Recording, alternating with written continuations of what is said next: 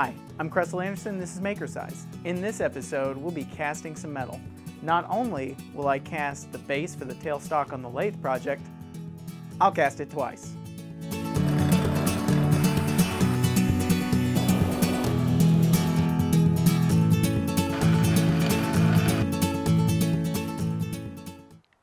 My foundry runs on kerosene.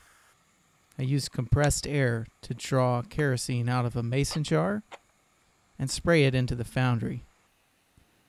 I adjust it with a needle valve and a pressure regulator.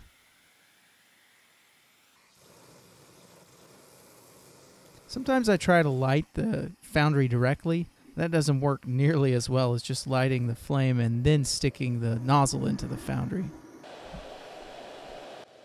I load up a charge in the crucible and then I drop it down into the foundry. These pans are pretty cool because you can fold them up and the foundry just eats these things. That is real time. The Lathe project is based on the book by David Gingery. Take a look in the description for a link. To cast parts, you first have to make the pattern. I use a combination of different stock and thin sheets of cardboard to get it up to the 1/4 inch that the pattern in the book calls for. Then I glue all those pieces together, clamp them up, let them dry. One of the things I do is I tilt the bed of the bandsaw about 5 degrees to give it draft on the side of the pattern. That way you can extract it from the sand. I use wood filler to form fillets on the inside corners of the pattern. Again, helps with extraction. Then I sand that down, use a tack cloth to clean it up. And then I apply a little bit of shellac just to kind of help the moisture from the sand not be absorbed into the pattern. I store the sand in these 5-gallon buckets to try and keep the moisture in the sand and reduce the amount of mulling that I have to do. It really is a pretty good test for how well the sand sticks together.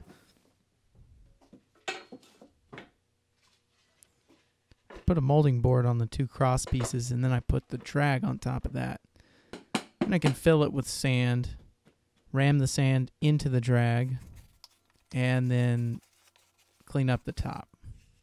Line up the pattern pretty much where you want it, and then you tap it down into the drag. And this allows those protrusions off the bottom of the pattern to be recessed into the sand.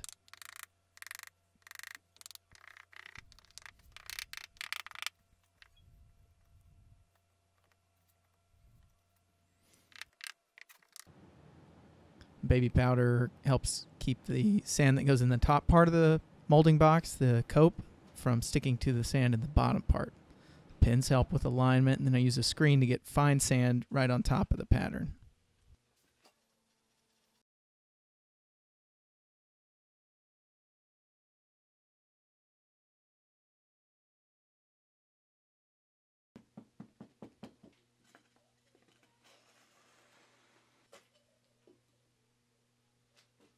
Here I'm cutting the sprue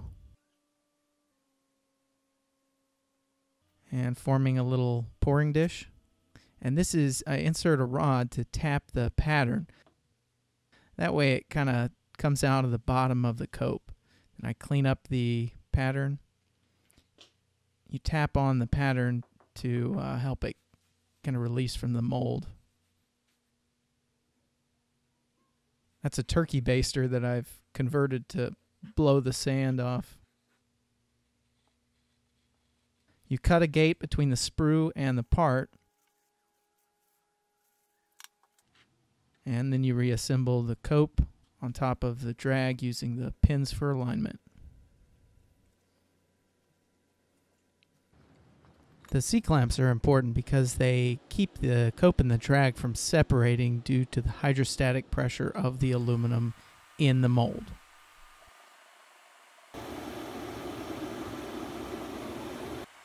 One thing you should note is that I do prepare the mold well in advance of heating up the furnace. I really don't like the stress of trying to get the mold down while I've got a crucible of molten metal in the foundry.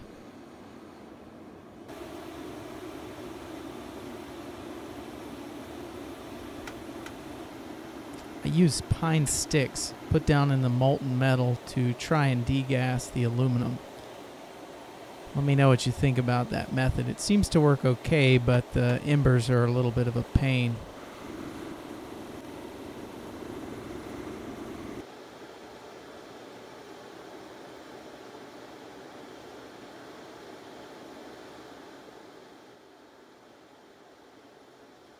When I pour the part, I always try to have a little left over, and so I pour them into a baking tray to make ingots. I really like using shallow ingots because when I go to remelt them, the relatively high surface area helps those blocks melt better. And then I just knock them out.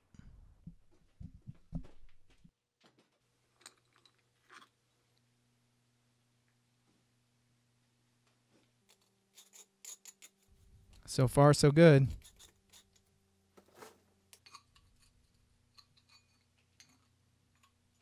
Uh-oh. Shrink void. I weighed the parts so that I would know how much metal to use next time.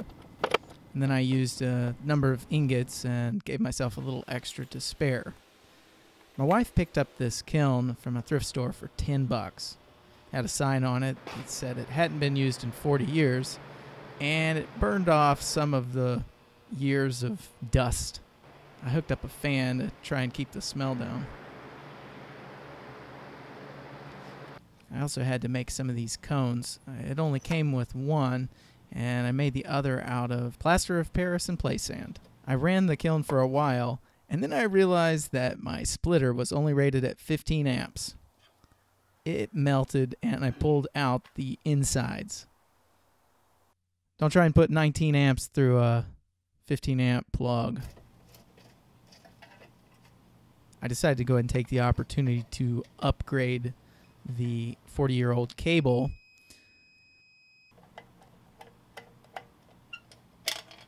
So I used some 12-gauge wire, stranded so that it would be flexible, and rated at 90 degrees C for the insulation.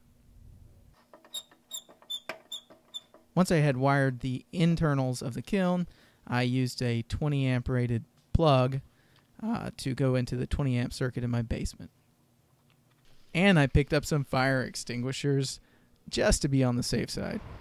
I plugged it in, kept an eye on my time, kept an eye on the temperature using a handheld IR thermometer, which turns out is not really very accurate around the melting point of aluminum. So the first time I had to put the lid back on, turn the kiln on, waited a little while, and then I turned the kiln off.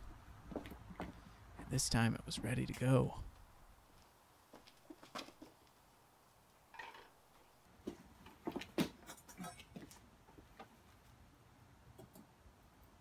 Skimmed off the dross, not nearly as much as with the foundry.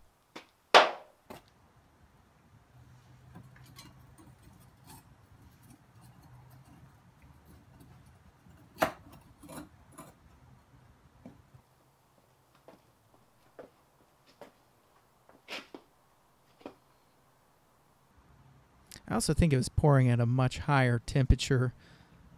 You can kind of see the metal is glowing. I really would like to get a pyrometer so that I can do this a little bit more repeatably. I also think the kiln will provide a good opportunity to do some really precise temperature control for pouring. Hook up a thermocouple to some sort of a microcontroller.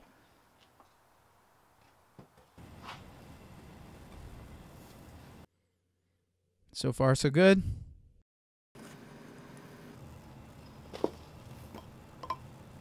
And yes, indeed, the hotter pour temperature, the runner and the sprue, wider inlet gates help me pour apart without the shrink void. Thanks for watching.